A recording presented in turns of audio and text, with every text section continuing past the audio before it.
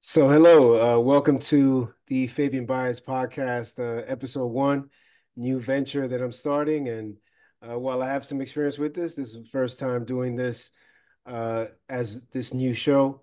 And, to use Michael's a football guy, I'm a football guy as well, to kind of using a kind of a metaphor, maybe coming out on 1st and 10 and, hitting a big play right away. We got the one and only Michael Sartain, who's a world-class performance coach, and he has a really incredible background.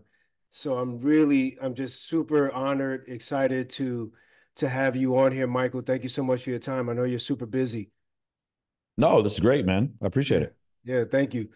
A couple now obviously have quite a few things I definitely look forward to discussing with you. First of all, thank you for your service. I mean, I I think appreciate that, it.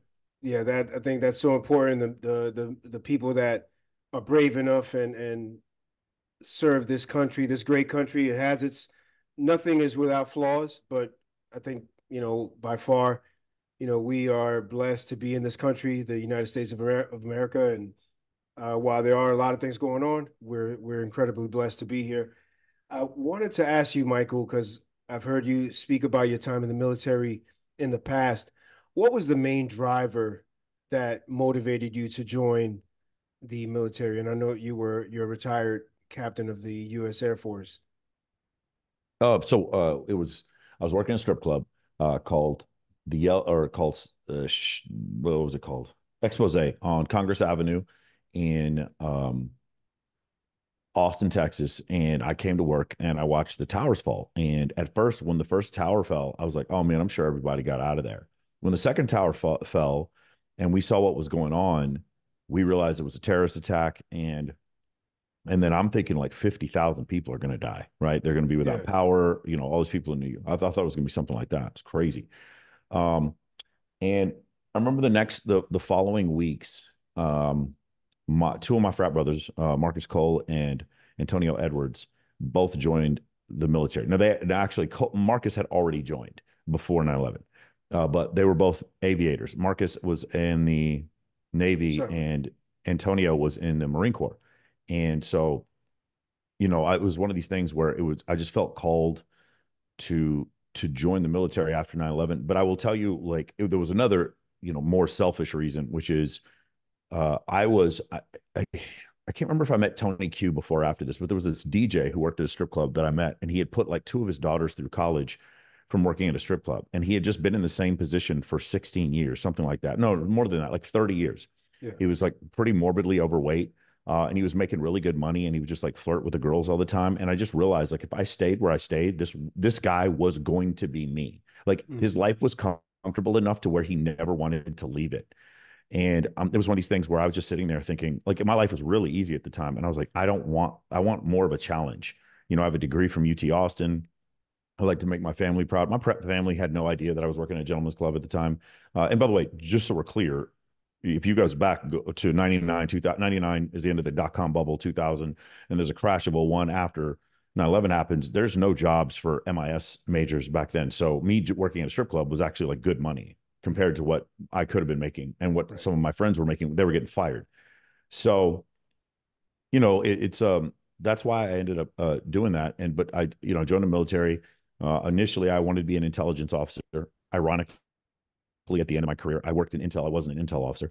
But they told me, if you want to join, you're going to be a navigator because we need more navigators. And so I had scored high enough on the pilot navs portion to where I could be an aviator. I had to take the whole test twice because they lost it the first time. I actually think I think it's a test. I think deliberately recruiters lose all of your information because they want to see how serious you are Right. about going through the whole thing again. I And do, testing. looking back on it, I'm starting to think it was a test, Yeah. like some of the things they were putting me through to see how serious I was about joining the military. Um, and when I back in retrospect, the long shot of me becoming an Air Force officer after, like, managing a strip club is crazy. Like, the probability of that is so insanely low. So, I ended up joining, and I tell you, I was a good navigator. I was a pretty good leader, and I was not a great officer. That's something I look back in retrospect, and those are lessons I try to learn from, where there was a lot of diligence and delayed gratification that I just didn't want to give up in my early 20s. I was a good navigator. Like I knew what I was doing in the aircraft, and I was a good instructor. And I think in a lot of cases I was a good leader, especially in some of the training courses we did. But I don't think I was a great officer. Like I just think there was some diligence issues that I had that I've since tried to work on since I've gotten out of the military. But the lessons I learned are there's no master's degree, there's no PhD that you can learn to tell you to give you lessons of being a military officer for 7 years. I can imagine now in terms of, and actually you read my mind because my next question was, what was something uh, that you learned from the Air Force that you weren't expecting that kind of helped you down the Oh yeah, road? yeah, the I wasn't expecting it, and it's definitely the number one thing I learned while I was in the military is the difference between good leadership and bad leadership. I just, the two execs that are on my company right now, we just had a meeting right before this, and we all talked about how we can be better leaders. One of the things I consistently do is because I'm the face of the company, and I do the majority of the fulfillment, and I handle the organic, is that I spend a significant portion of my day fulfilling. So when guys go on sales calls and they have a guy who's like on the fence and they don't believe that there's accessibility to me because they think I'm too busy, I will jump on the call like during the sales call. Right. If you're the size of if you're the size of Grant Cardone, or even if you're the size of Ryan Pineda, you just can't do that. You just don't have the time to jump on everyone's sales calls.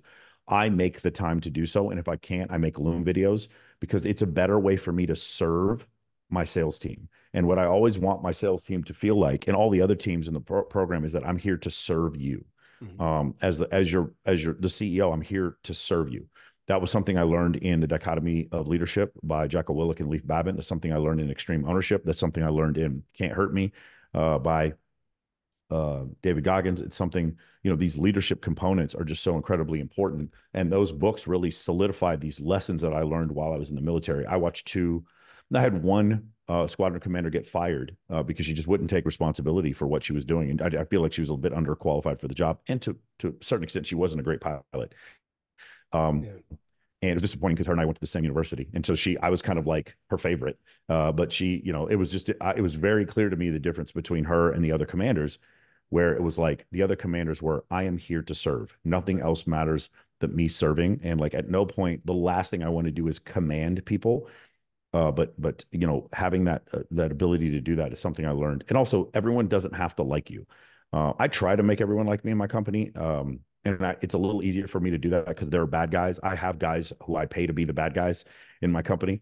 They're the ones I don't do the firing personally. Like for instance, as the CEO, and I don't hand out discipline.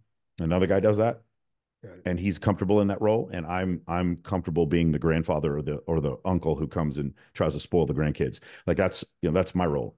Got it. um Got it. so and that's a great thing to find, is if you can find two partners or more that fill the different roles of they talk about it in E-Myth Revisited, the manager, the entrepreneur, and the technician.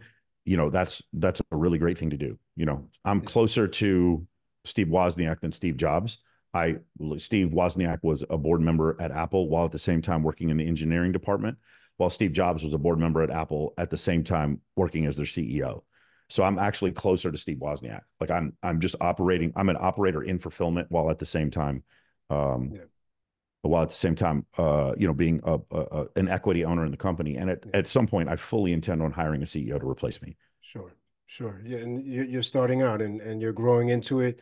And I know firsthand, I have experience with your phenomenal program, Men of Action, which we'll talk a little bit about later.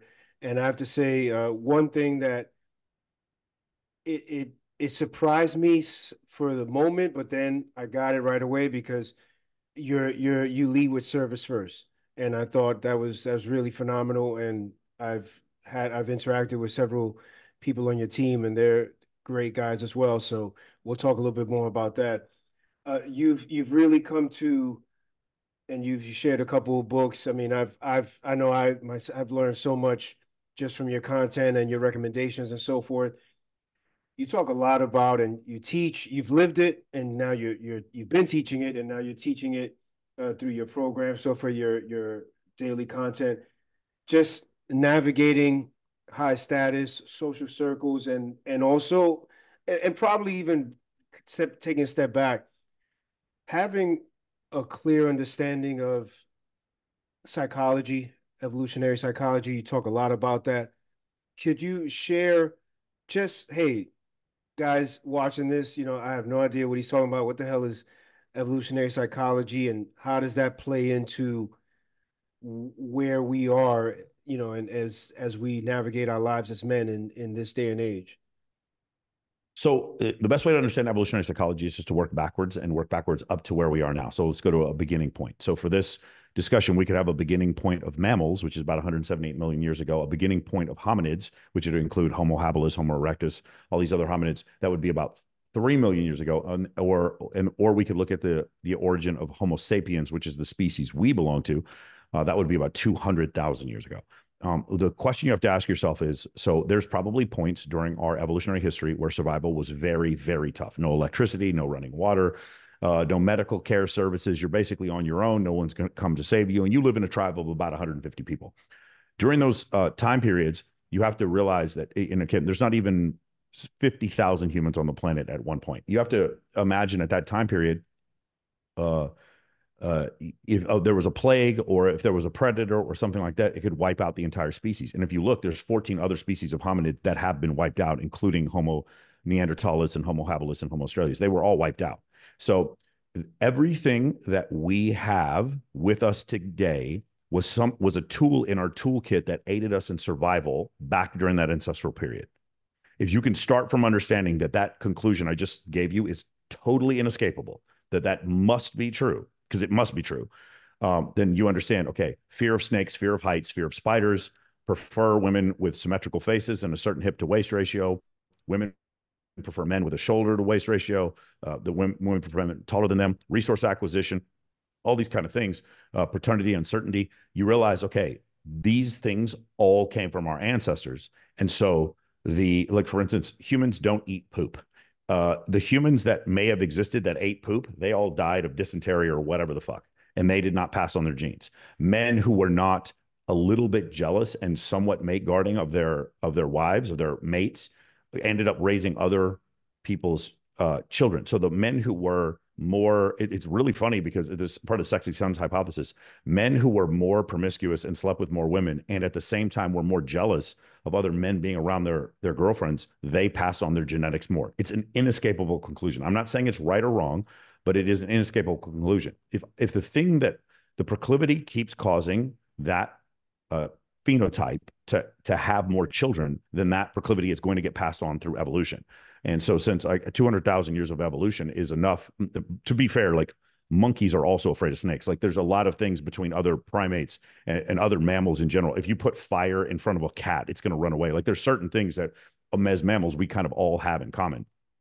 We jump at loud noises. We tend to have a fear of heights, etc. We can smell foul odors like sulfur and we don't want to be around them. So when you come to those realizations, then you start to ask the question, okay, which one of my preferences or proclivities come from evolution and which one of them come from culture? And then you dig even deeper and you come up to this really scary you come to this really scary realization, Fabian, which is all of them do. Every single proclivity we have is based in evolution. Then you're like, well, but no, culture this and culture that. And you'll see this with movies that try to promote a more egalitarian nature. And by the way, I'm very much in favor of that. I'm very much in favor of, I think women should vote and I believe in civil rights. Like I don't have a problem with that. What I'm telling you is that it was not innate in our design for those things. What happened was culture elevated us as a species to where we could accomplish those goals. But the problem is culture then tries to do things like make, for instance, body positivity is a situation. And I'm not shaming body positivity. What I am saying is it's okay to accept someone because they're overweight, but it's not okay to tell me as a man that I need to find them attractive because that defies my evolution. And so that's where, I kind of draw the line with certain aspects of that.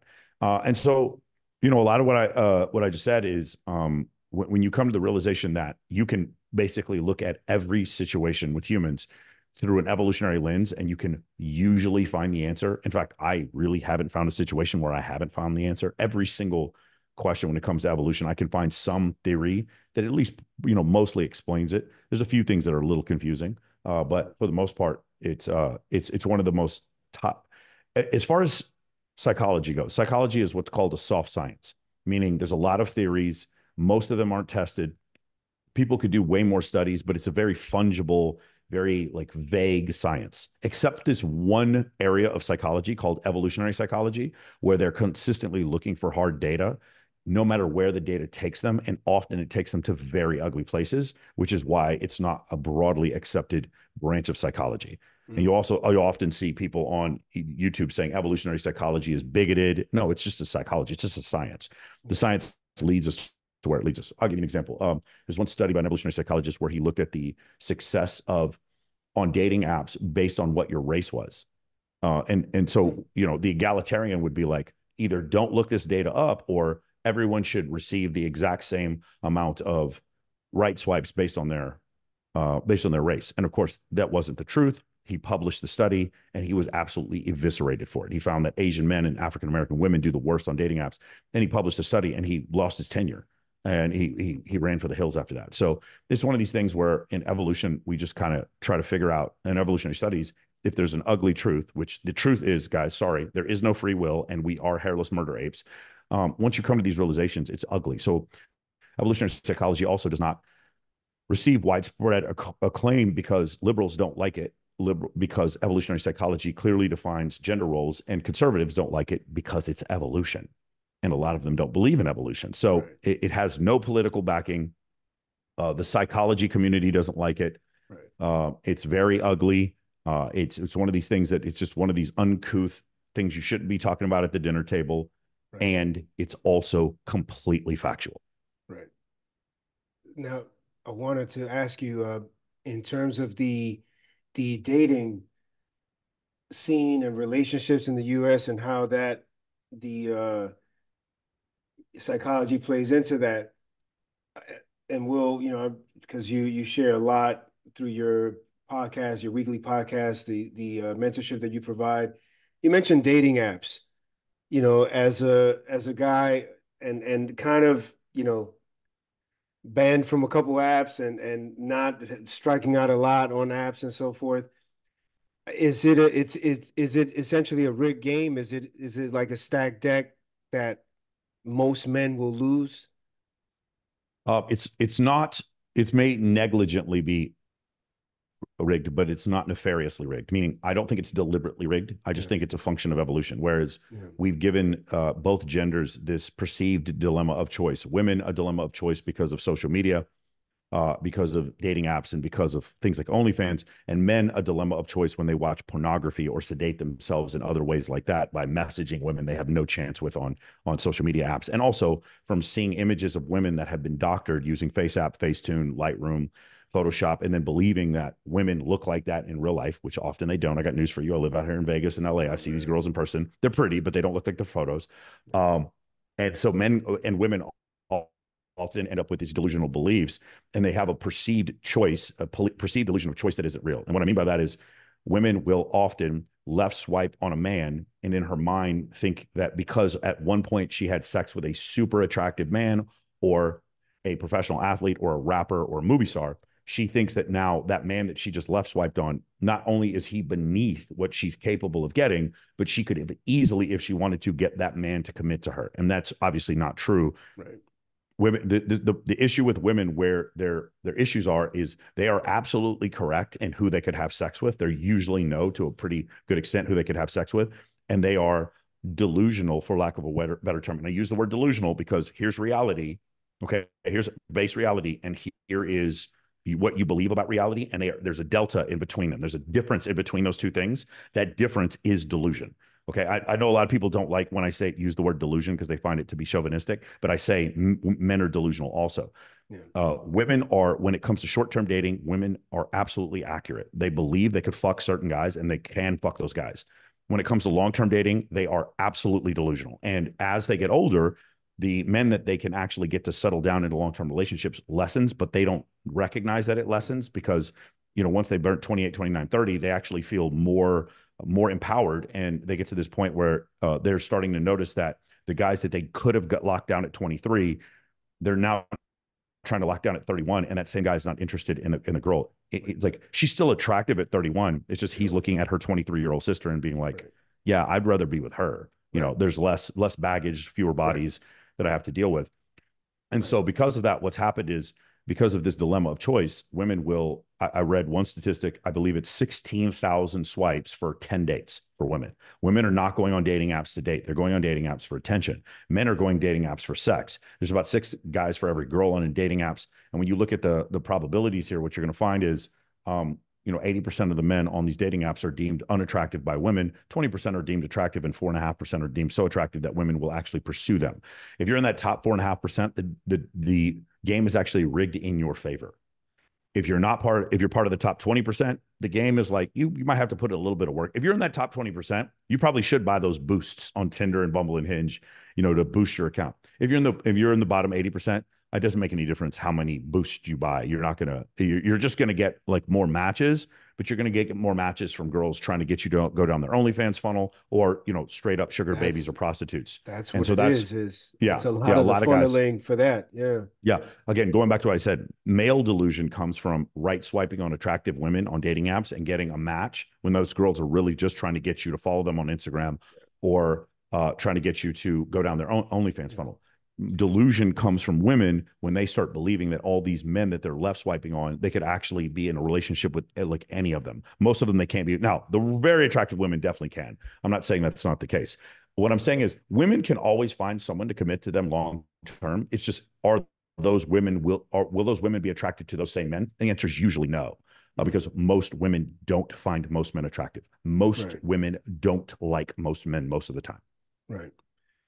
For men who have been struggling dating and have turned to, sure, I don't know what the percentage is. Maybe Michael, you have some data on that, but in terms of the number of men that regularly visit porn sites, OF, and check out those, Huh.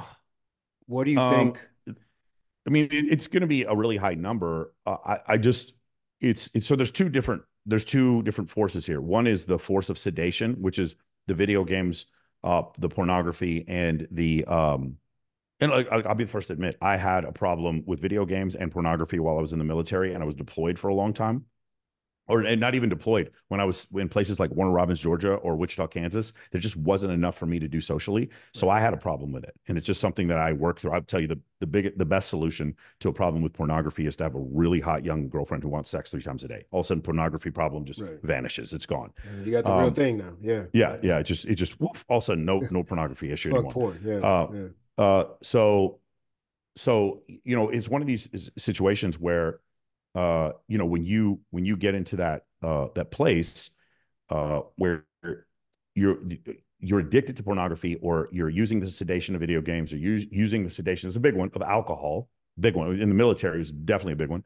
Are you using the sedation of, like, say, Oxycontin or maybe Adderall or something like that to take away, like, oh, I have a bad feeling about a thing, therefore I need to smoke marijuana. Smoking marijuana, I don't think, is anywhere near as bad as some of those other things. But if you only smoke marijuana to get rid of your anxiety, then your body's natural ability to get rid of anxiety lessens. Mm. So, um, what was the original question? So Talking in about, terms of just well, a oh, part the, of the it, amount of men on the amount of men yeah. that are on these apps. Okay, so one of the forces is the sedation, and the other force is the lack of improvement. So in order for you to get out of this place where you can have a beautiful girlfriend who wants to be with you, as men, we always have to perform. If there's anything that your audience should take from this, men, we always have the burden of performance. Women often have a burden of performance. Like, for instance, if a woman is a female fighter pilot, or she's the mayor of a city, or she's a cardiologist, those women definitely have a burden of performance.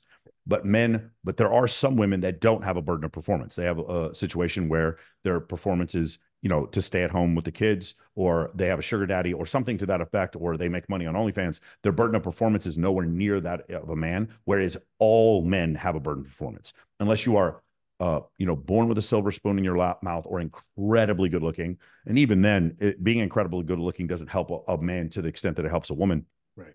If you had a son and a daughter, and you had one that was tall and one that was good looking, it's always better for the man to be taller and the woman to be good looking, versus the other way around, where the woman is tall and the man is good looking. And you just get less for it, you Yeah. know? Yeah. So, like, the earning power for Shaquille O'Neal's daughter who's tall versus his son who's tall is about 100x, right? His son. Right. So when you realize those proclivities, and I lost train of thought again. Oh yeah, we're talking No. about the simping thing. So Basically, one of the forces is the sedation, and the other force is the lack of discipline and the lack of delayed gratification necessary to improve yourself. Because Right. on one hand, it's like I have this incredible, like any porn thing I can think of, anything I can imagine is just there for me, right? But on the other hand, what I need to do to improve myself, it's got to be the gym. I personally think 5 days a week. I know some people say three. I think 5, 6, 7 days a week is fine, especially in the beginning. I think you have to change your diet. Prefer a paleo diet. If you have a weight problem, you may need to. It's going to be a combination of cardio, possibly intermittent fasting, which sucks. Maybe you do something like 75 hard. I highly recommend for people to become more attractive, better networkers, and to become more charismatic that they read a ton, get through 20 books a year, use Audible if you need to do that. Yeah. Um, And they need and to you're work on their saying that and you're saying that because you can now strike up more interesting conversations yes. and be It's all well rounded. but it's also going to change the way you think about things. You're going to Right. be able to like model other people's way of thinking, and be more empathetic to other people, which also is going to make you a better conversationalist, Yeah. right? Thank you. Yeah, it's great Um, point. so working on charisma, so that's just back and forth with people for a long time, working on your networking skills, and then all of those things together are going to make you much better at dating. And then I also think as men, we talked about a burden performance. Men do need experience when it comes to dating. Men need to be able to discern. Was it Poison? That she's got a big ass and a smile. That girl is poison. Like Right. you can't. That song is about red flags. Right. Just because she was attractive, therefore I ignore the red flags. Right. Men need experience in order to get past that because the urge for sexual validation in men is so incredibly strong.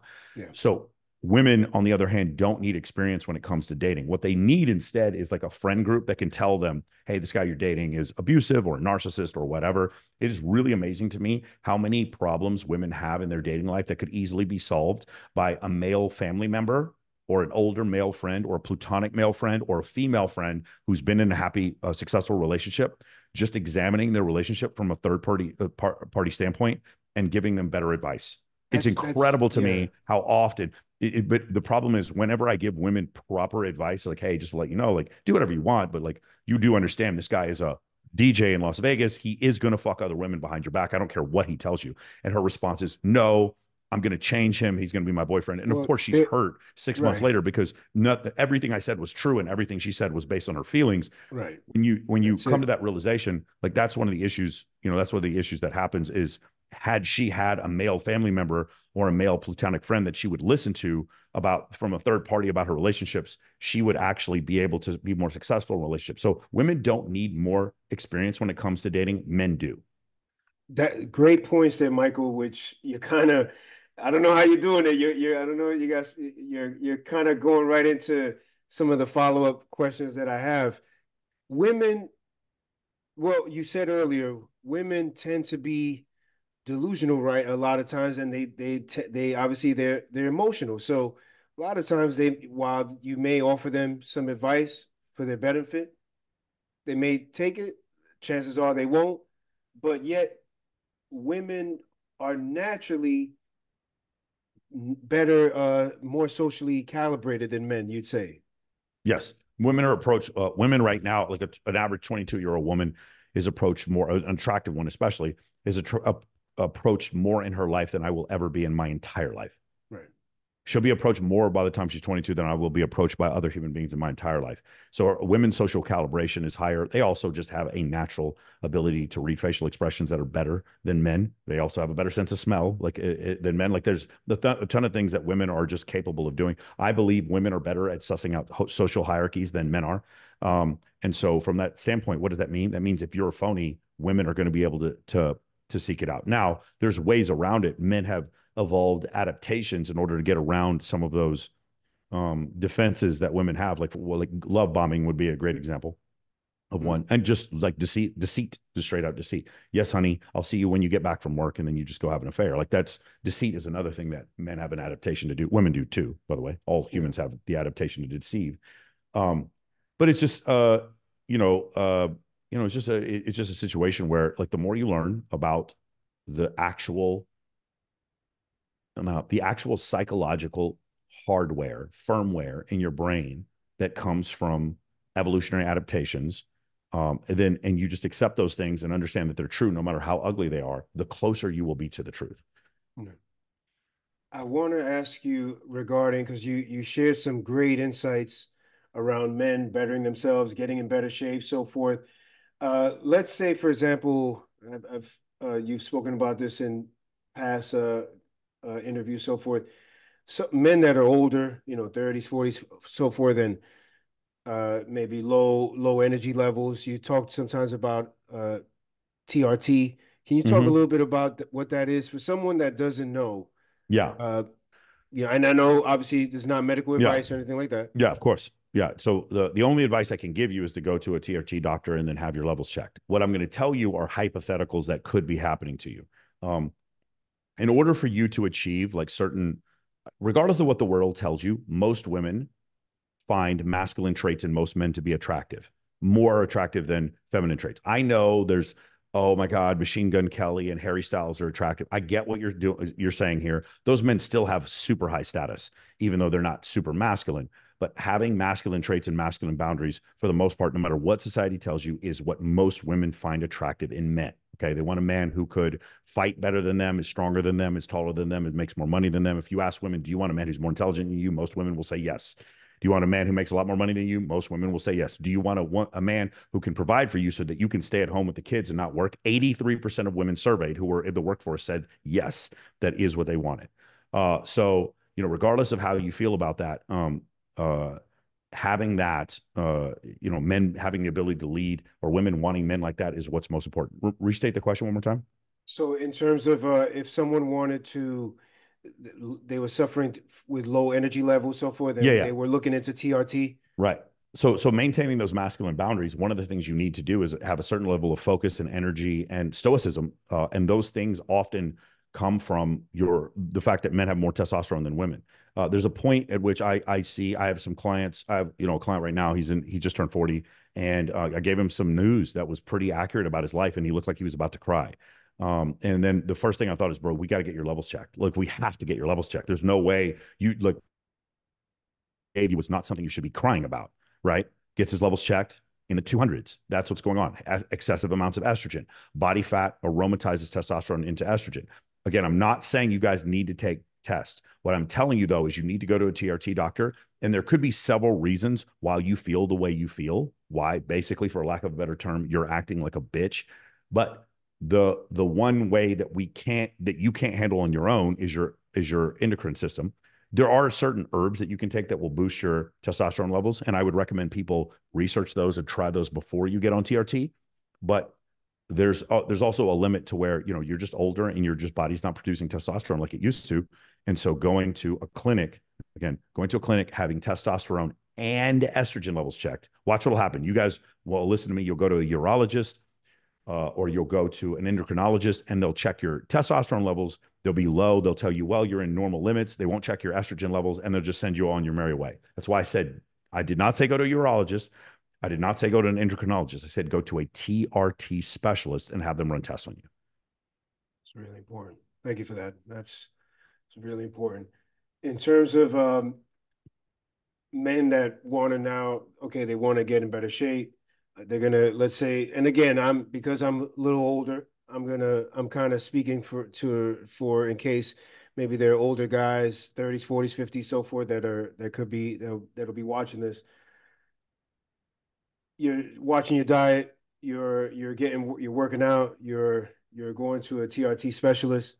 So now you're getting in better shape. Maybe you're fixing your wardrobe, so forth. How do you go about attracting hotter women in your life? What would you say? And then also he's reading more, he's doing those Mm-hmm. things. Yeah. You're getting, maybe like you talk about getting a relevant haircut. I Yeah. mean, there's a lot of things there, but a lot of things to do. But in terms of putting yourself out Yes. there, because dating apps are, chances are, Yeah. it's Yeah. probably not going to work. So starting from the base level, one of the things you need to understand is like what are attraction triggers with women. Most of the men who are having trouble with women, so men just need attraction in order to have sex. Men do not need context. They don't need comfort. Men don't have a seduction process. They see an attractive woman and they're just ready to go. And this is the same for other species of mammals. It's not just human males. Um, Women, on the other hand, there's a seduction process that goes along with them, or a comfort process that goes along with their attractiveness. What I'll tell you is that most men don't have a problem with the comfort issue. They have a problem with, that's why guys get put in the friend zone, because you're too comfortable. What men have, most men who come to me and most men who you're discussing, and most of these men who are in like the bottom quartile, who are really having no luck with women at all, what they have is an attraction problem. There are attraction triggers, attraction cues that women have towards men. Learn them and then adopt them regardless of how you feel about them. That's the answer, right? So again, I see people criticizing FitX Fearless because he brushes his tongue, right? Then he does this skincare routine and they say he's trying too hard or doing too much. Well, he's doing too much and he's fucking your girlfriend.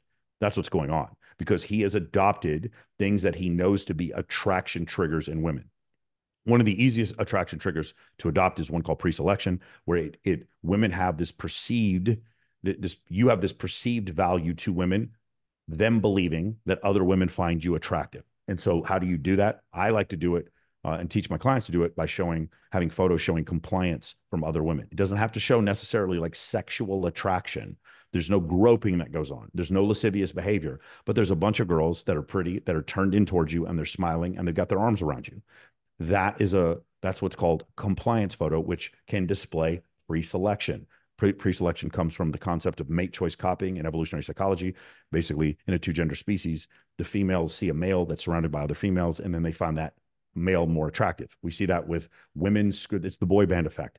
Women hear the other females in the audience screaming for the boy band, so they become stimulated for the boy band as well, right? And it's just this it's always funny. It's like an avalanche. It's really like the more you understand pre-selection, the more outstandingly effective it is. So other attraction triggers would be physical appearance. Well, most of us, we can't change our hair color and our height. Well, maybe if you need hair plugs, a beard transplant, there's nothing wrong with that. I would highly recommend veneers if anyone is considering getting them.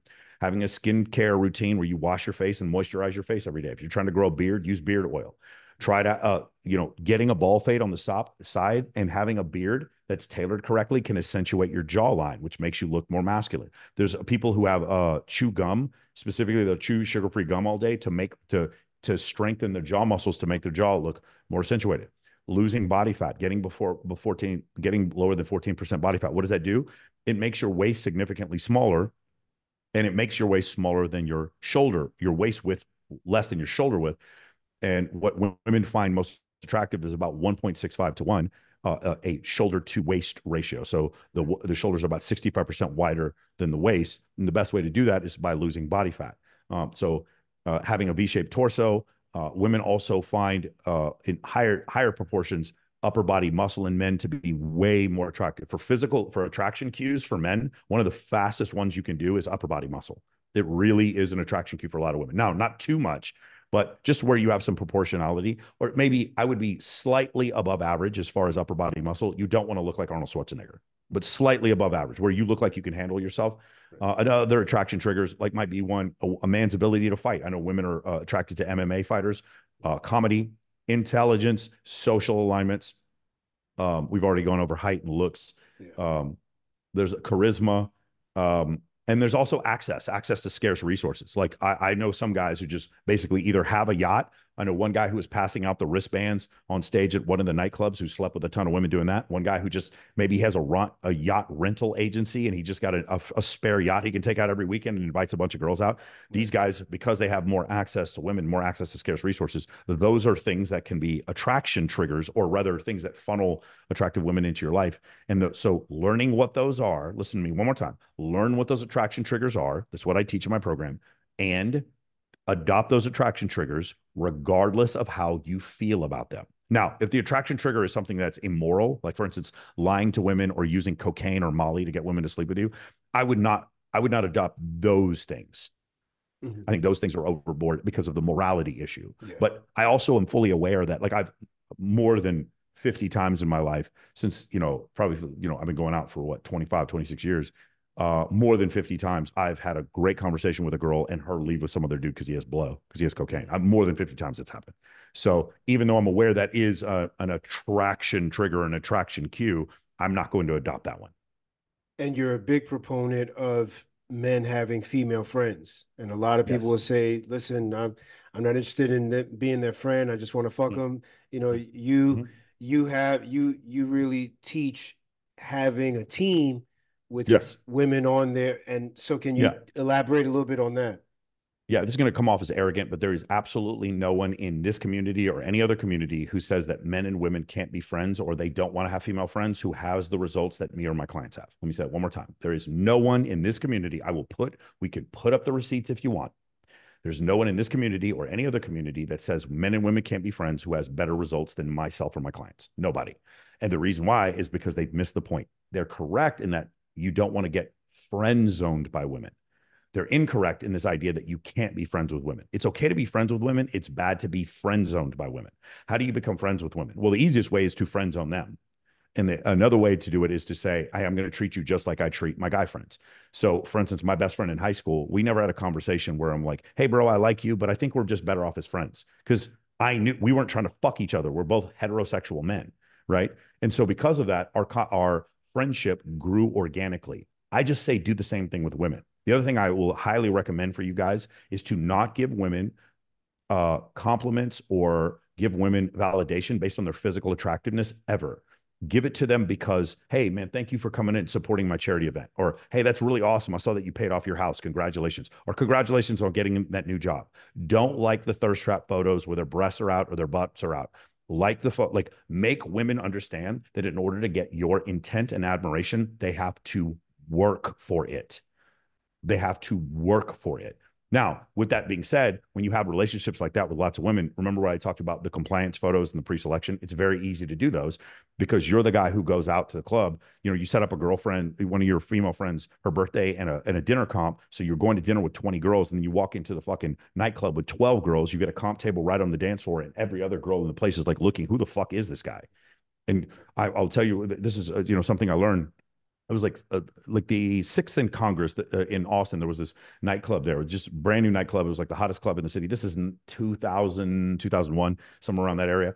And I go to the place and I go with like 10 girls that were strippers all in Austin. And I walked in, no intent to try to hook up with any of them. But while I was there, I just remember other girls coming up and just like talking to me and being like, why are these girls talking to me? Like, what's going on? Like they're approaching me, not realizing at the time, because I was so young, I'm 23, 24 years old, that women seeing me with other women made them really interested in what was going on with me. Remember, women don't have imperfect information. We do too as men, but the main information we look for is like, she's hot, right? That's the majority, especially initially, especially for short-term dating.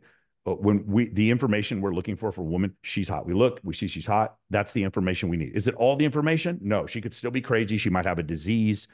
She might be carrying some baggage or an ex-boyfriend who's a murderer. Right. Like there's some other information, but 85% of the information we can quickly discern. Look at her very quickly, less than 1 second. She's hot. Yes, thumbs up. Right.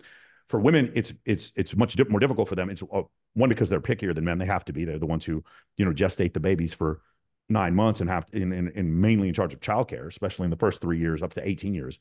So they have more to invest. So they have to be pickier. Right. But on top of them being pickier, they have imperfect information. Am I investing my time and effort into a man who's bad in bed, excessively jealous, insecure, low intellect, faking his alignments, faking he's going to beat you, faking how much money he has? So women, because they have so much, they need more data and they have such imperfect information. One of the ways that they can garner that information quickly is by looking at the choices of other women. So if you're a man that other women choose, then they're going to skip a lot of those levels and those women are going to choose you. And so that's why mate choice copying is so incredibly powerful when it comes to getting, attraction for women. But there's one that is above all others. And I've always known this, but it was Bilzerian in my interview with him where he expressed it. And I absolutely agree. And it's fame. It's fame. Being famous is probably the biggest attraction trigger there is. Now, with that being said, most of us aren't going to become famous. But what you can do is become like what we talk about in MOA is a local celebrity. You go out on a date and everywhere you go, people recognize you. And occasionally guys will come up and try to take pictures with you or whatever, because you've got a nice podcast or you post some funny memes or you make some really cool TikTok clips or whatever it is. You're that guy who goes up and interviews people and like, hey, what do you do for a living? When all those people with the Lamborghinis and the nice cars, or you make prank videos or something like that. Yeah. You have some level of status. There's a level of fame that existed, like in say 1985, where you were like Tom Cruise, you were or Arnold Schwarzenegger, like you were that level of famous, like 10 out of 10 famous. And then you were in television, movies, films, maybe on billboards, or you're a political figure or an athlete, and that was it. That's how you became famous. Now there's like this lower middle class of fame that you can get from having 100,000 subscribers on Twitch, and that lower level of fame didn't exist, but it's still incredibly effective as an attraction trigger. Right. And so that's what I try to teach guys to do. If you're on the fence, host a podcast. If you're considering it, have a panel show podcast. Absolutely fantastic. Do man on the street interviews, do reaction videos. These are easy ways for men to make content that can go viral very quickly and increase their status on social media. And also become a social media producer, not a social media consumer. People are like, oh, you must spend all day on social media. No, I don't. I try to stay off social media as much as possible, but I try to produce. I make 21 clips a week for YouTube. You crank them out. You and your team crank out a lot of content. That's amazing. Yeah.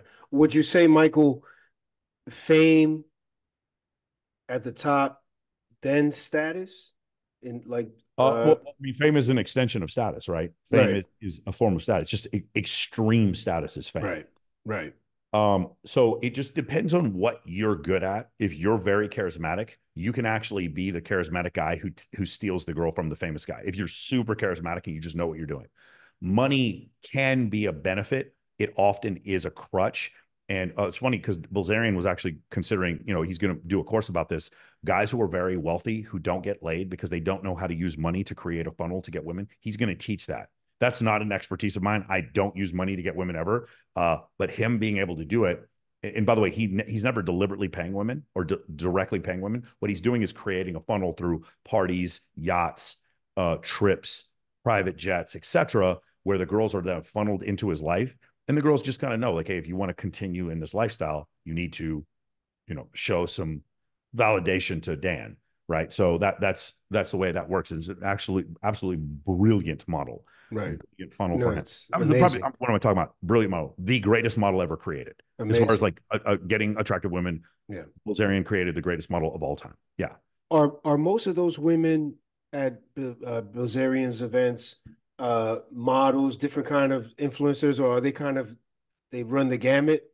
So it depends. Yeah, it depends on what we're talking about. If we're talking about like an Ignite casting, these are going to be younger women who want to become professional models, and they're almost always in bikini competition shape ish. Tend to be younger model type and look good in bikini. If we're talking about the parties, then we're also going to include influencers and other like guy influencers and maybe their girlfriends and just some other girls who are just attractive women in general, but maybe they aren't models. But it just depends on what kind of event you're talking about. Got it. Mm-hmm. It's incredible model for sure. Mm-hmm. And I recommend everybody, if you haven't, I think you did 2 parts with Bilzerian.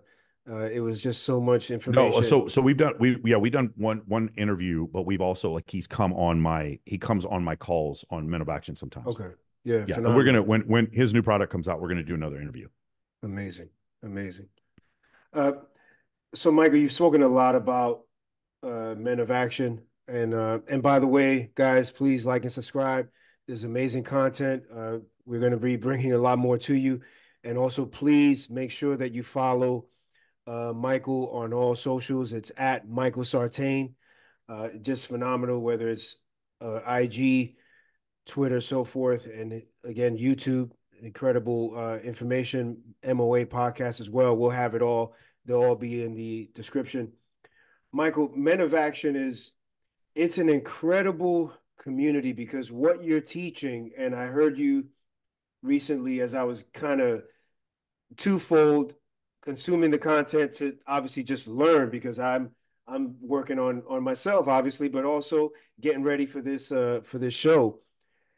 You talk about MOA it's a combination of, and correct me if I miss anything, you're teaching leadership, you're teaching, I believe, networking, social skills, high status social circle game. I think I covered it there, kind of in the grand scheme. Talk a little bit about your program and what exactly you guys do, because I think what you guys have tapped into is just really amazing. I don't. It's really unique and it's helping a lot of men. I think it really is.